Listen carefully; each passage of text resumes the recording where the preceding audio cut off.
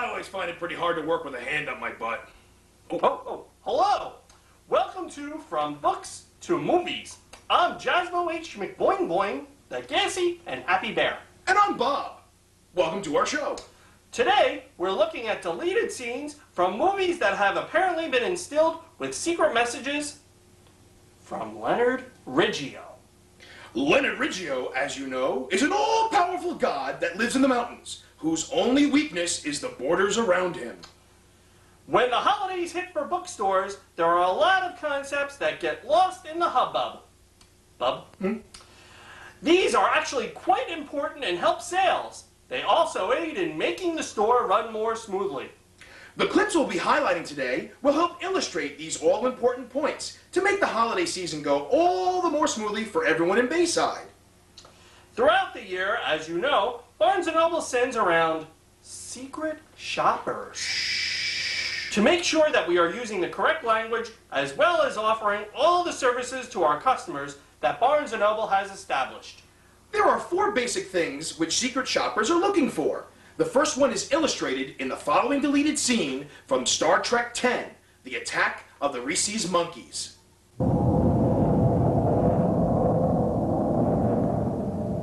Captain Kirk, is this a large I have ordered? Absolutely. Just check the receipt that you've been given. Captain, are you sure? It seems quite small, this drink.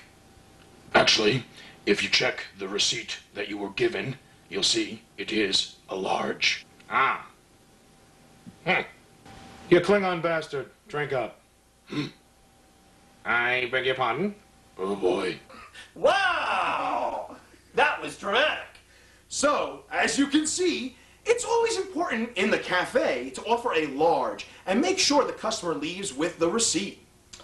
Another one of the main things secret shoppers are on the lookout for is whether the employee is bringing the customer to the section and putting the book in their hands. In this lost scene from Indiana Jones and the Search for the Spider Monkeys, Indy and his father discuss this all-important policy. Junior, you've got to get that book for that customer over there. But the book's all the way in the back. Junior, he's waiting. Look, Dad, it's busy. I'm busy. We're all busy right now. Listen, son. You see, you have to take the customer to the section, put the book in their hand. It makes them so happy. Screw them.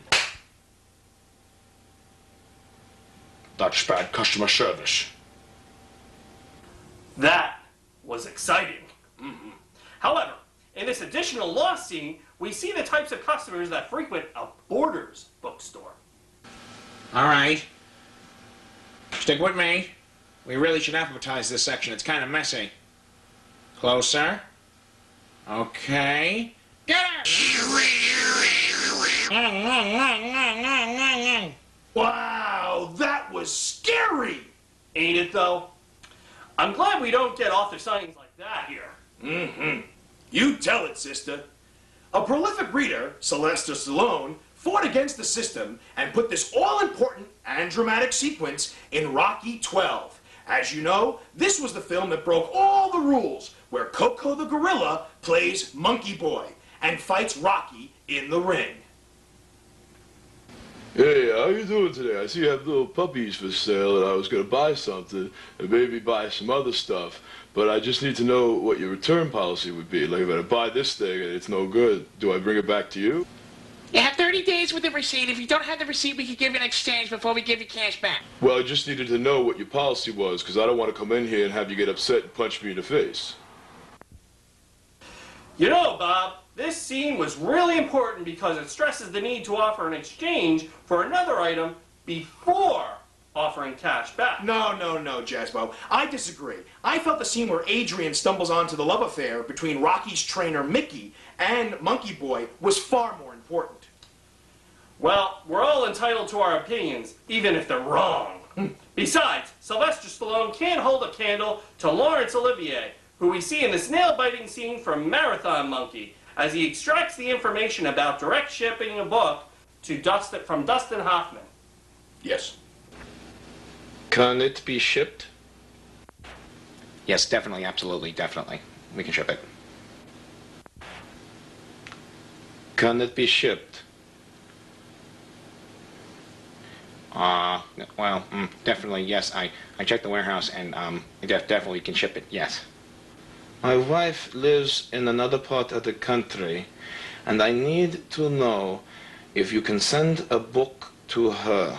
So I just want to ask you one last time, can it be shipped? Well, actually, I think... to have it gift wrapped is free. Whoa! I'm never going to the dentist again. You have no teeth. You're made of felt, moron. Why do you hurt me with your words? In that scene, we see how the bookseller should always be offering to direct ship a book to a customer's home. As you know, whether you can direct ship to a customer's home is indicated by the check mark in the fast ship column and the availability of at least 5 or more in the B&N distribution center. Those are the important points to remember with regards to secret shoppers. Shh. But there are other things we can do to make the holidays go smoothly as well. For example, when doing a direct ship, it's very important that we do not lose the paperwork for it. This point is illustrated in this deleted scene from Silence of the Chimpanzees. Mr. Manager, I have a direct ship that's finished here, and I have all the paperwork done, and the customer paid for it. What do I do with the paperwork? Now it places the direct ship in the basket. Please, what do I do with the paperwork? I don't know what to do with this paperwork. It places the direct ship in the basket. Okay, but I'm new. What do I do with this paperwork?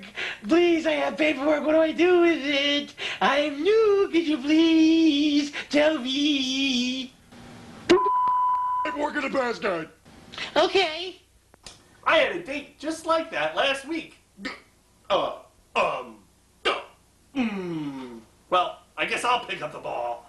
Knowing how to use a computer is an integral part of servicing a customer and was the basis of the film 3001, the year we touched monkeys. In this scene that found its way onto Kubrick's cutting room floor, Roy Scheider chats it up with the always helpful HAL 9000. Let's watch. Dave, Yes, Hal.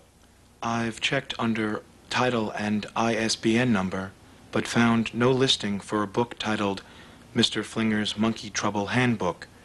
Have you checked it by author? Yes. Do you want me to check under customer name, Johnson? Yes, Hal. Sorry, Dave. There is no listing. Hal, try it by phone number. Just a moment. Just a moment. I found it.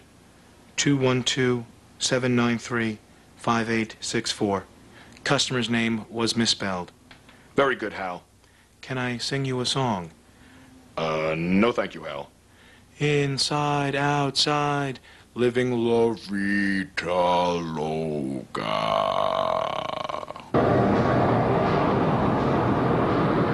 That Hal!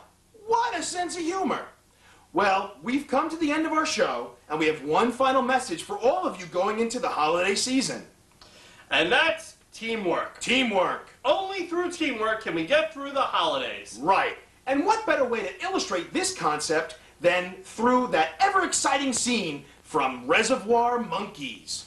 With the holiday season here, we're all gonna pull together and work hard for Christmas Eve. All right? Now, hey, maybe get a little tough. We'll be okay. All gonna work together, support each other. We'll do fine. You, stop that smoking. Here are your assignments. You, register 1, register 2, register 3. You're in the cafe, juvie, and info. Why am I info? 'Cause I want you to be there. How about if I work in receiving? That's okay with me. I'll work in receiving. You're not in receiving. Some guy in Forest Hills in receiving. You're in info. Got it? Who cares where you're working? Yeah, that's easy for you to say. You're up at register.